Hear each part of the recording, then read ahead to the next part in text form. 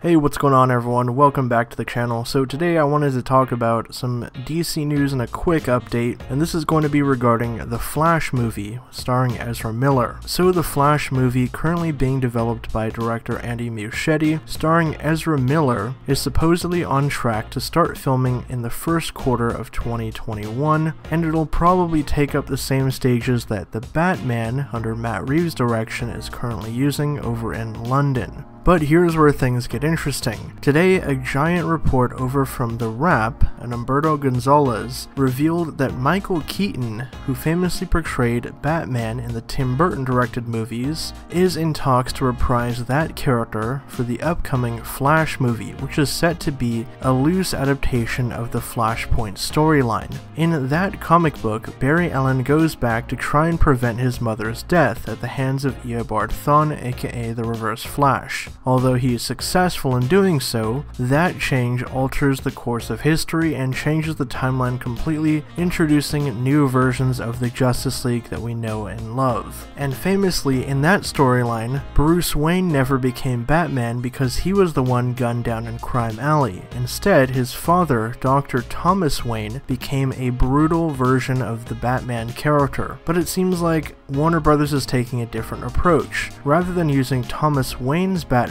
they're going to use an older version of the Batman from the Tim Burton universe, who's going to interact with this younger Flash in Ezra Miller. Another interesting thing that Variety and The Hollywood Reporter have chimed in with is that if this deal works out, Keaton wouldn't just return for Flash, but he would also appear in other DC film projects. Sources tell Hollywood Reporter that the role is being envisioned for the actor as something akin to Samuel Jackson's Nick Fury in the MCU, something of a mentor or guide or even a string puller, with the Batgirl movie being one of the projects the actor could pop up in. So obviously this is all pretty interesting stuff. While it is kind of a shame that we won't be seeing the Thomas Wayne version of Batman played by Jeffrey Dean Morgan as he cameoed in Batman v Superman, it is pretty cool that they got Michael Keaton back, or at least that right now he is in talks, and this is something that's been going on for quite a while, the return of that character. So I'm all for this. You know, it should make for an interesting movie, obviously because they're making their own version of Flashpoint. They're not just going to do like a one-to-one comic adaptation. They're going to put their own twist on it, put their own spin on things,